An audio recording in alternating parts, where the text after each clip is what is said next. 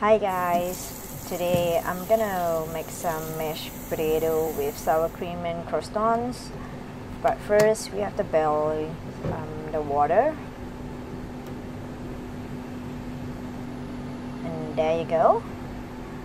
So it's a 5-minute cup kind of instant mashed potato. And there is powdery form. So there you go, adding some hot water, and then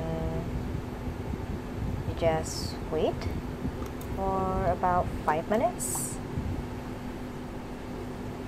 Yeah, it's almost done.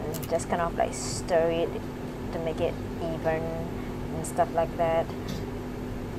Yeah, it's kind of like chunky. So you just keep stirring